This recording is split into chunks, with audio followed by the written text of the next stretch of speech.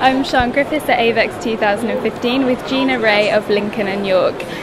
Gina, you are the best kept secret in coffee, and what else can you tell us about Lincoln and York? I can tell you we're a private label coffee business. We're sourcing coffee from all around the world and roasting bespoke blends for our customer base.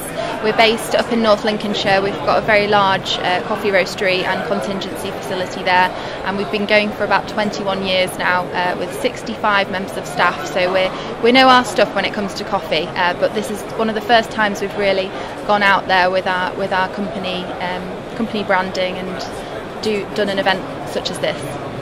It's really good to hear that you're coming out. And what can you tell us about the different kind of coffee that you use? What different types? So we source coffee from around 40 different origins all over the world, from places such as Brazil, Ethiopia, Costa Rica, some of the best origins. We source Robusta and Arabica coffees, which are the two different varietals, and we specialise in really great tasting coffee and have experts in-house to create bespoke blends for our customers, and a huge range of packaging options to get the right solution for all of our customers in the different market sectors.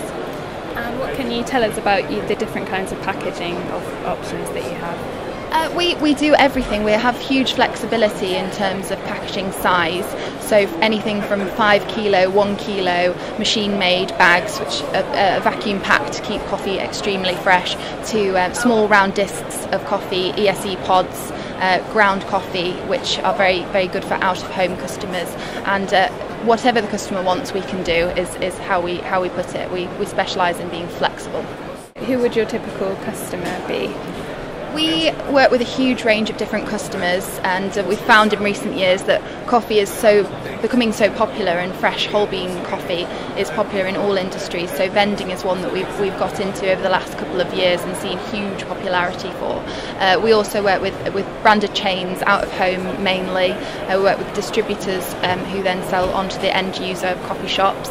We also work with food service, catering businesses, and a whole range really.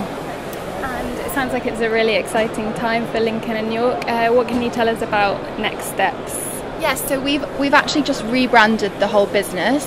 We're still exactly the same in size and management, but we decided that our branding needed a fresh look, and we're launching it today at AVEX, which is very exciting. We have our new website, lincolnandyork.com, going live next week, all being well, and we really hope that it will give us a platform to get more notoriety and to build some awareness of our business, even though we specialise in private label, own label coffee. Yeah, it's great to hear from you. Thanks for speaking to me today, Gina. Thank you very much.